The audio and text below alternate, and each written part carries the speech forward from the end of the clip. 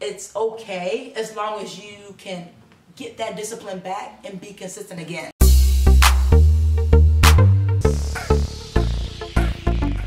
What's up, team? Welcome back to Training with T Banks Vlogs. So I want to kind of show you one of the gyms that I train out of, because you guys seen several of the videos, so I might as well kind of do a quick little tour. We've got some machines over here for cardio, and we have just a few machines for the resistance training, but I don't really use these at all because I'm all about functional fitness and using your body and moving the implement and not sitting in the implement and using it. So I don't really hang out over here, honestly, but they're here.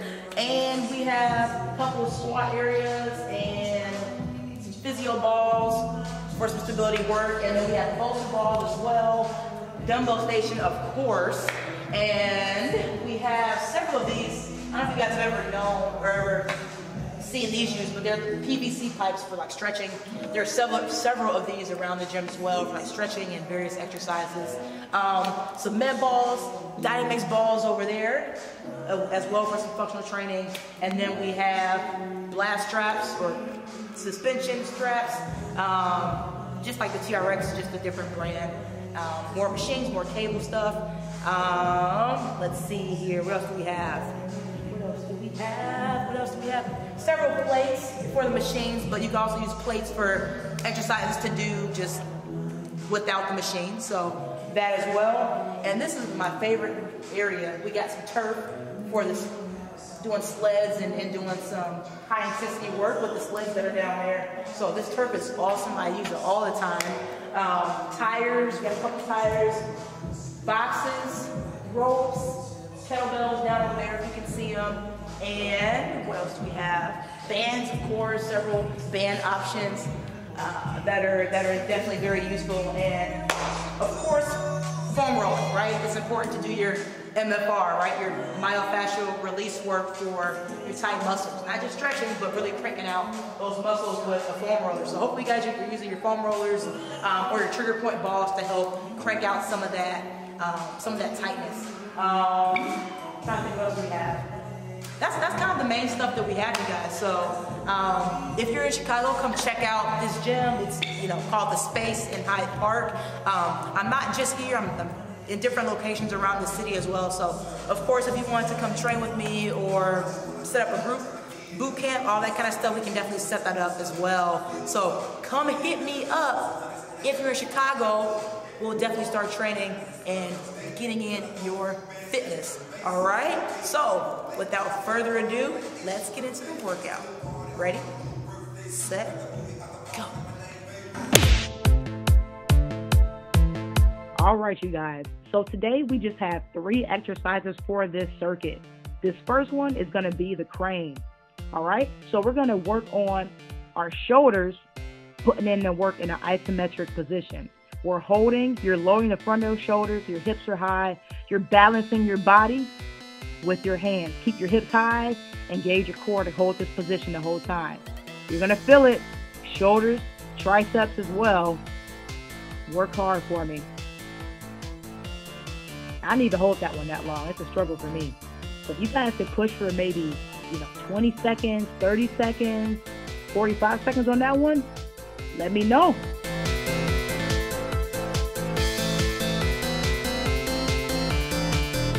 Up on the bar for this next exercise.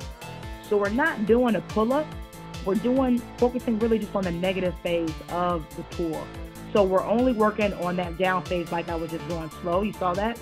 Take the time, go super slow as you can, as slow as you can on the way down, and you are gonna feel that. I guarantee you more than you would a regular pull-up. I'm going down slow, I'm keeping my body long, I'm engaging my core. As I always say, we gotta make sure we're stable in all the other joints while the joint of focus is moving. So the joint of focus is that shoulder joint, right? That shoulder scap complex that we're moving along. Everything else has to stay tight and braced. If you're moving anywhere else, like the neck, the lower back, you're swinging a lot, then that means we're losing some body control, guys. So we got to get you guys working on that core a little bit better. you could go to my core video if you want to learn some core exercise to help you guys get stronger with that. Now, when I'm doing this, I'm going super slow, and I am jumping up to the next pull-up, right? I'm not doing pull-ups the whole time. I'm jumping up because it's already hard enough doing this negative. So get a box, jump up, get up high on that bar, hold it for as long as you can, and then go as slow as you can for this one. Boom. Nice. The last exercise is going to be our isometric push-up hold. We're not repping it out. We're just holding it. Again, staying tight everywhere. I want your heels together, your thighs together squeezing, and your glutes squeezing. Guarantee you it'll be a harder push-up that way. If you want to get fancy, lean forward, make it harder. Work it out, work it out.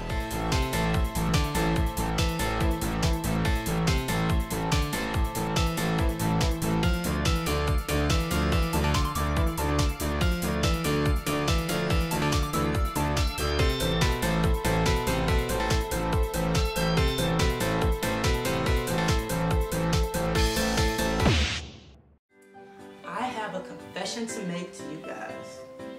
So I ate like half a pack of cookies the other day, and yeah, you know, go ahead, judge me. You know, I eat cookies. I'm a trainer. I'm the fitness person. Like, but yeah, I eat cookies, and I'm not gonna stop eating cookies because cookies are good.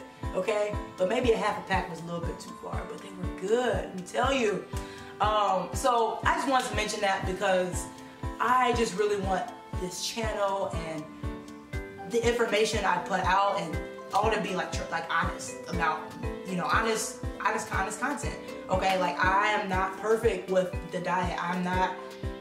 Sometimes I miss a workout, to be honest. But when I get it in, I get it in. And I'm focused. But that's not to say that I'm making an excuse or anything. But it is important for your coaches and your trainers and people that are motivating you to be transparent about struggles that they have in their life too.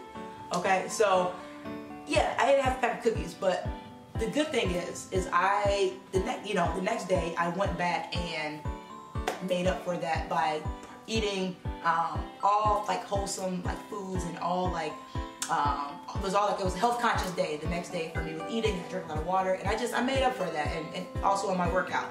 So even though you may get off, you know, the wagon every once in a while, and you may make a mistake, it's okay as long as you can get that discipline back and be consistent again. So I just kind of think of it this way. You know, life is like hills and valleys, right? Hills and valleys. It's never going to be like you're always moving up, up, up, up, up, doing well.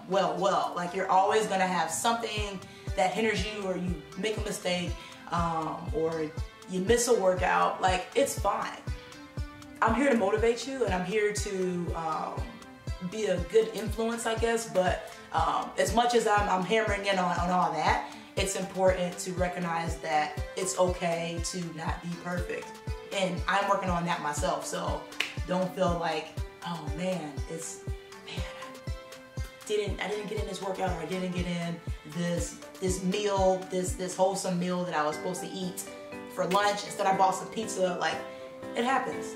Just get back consistent, get that discipline back, and move on with your day, and just kill it for the rest of the day. You guys got this. I believe in you. All right? Now, if you haven't seen my last video, you gotta get to that, right? It's gonna be over. It's gonna be over here, actually. It's gonna be over here. All right? So go ahead and click on that space over there if you haven't seen my last video. Check that out, and I will see you guys next week. Peace.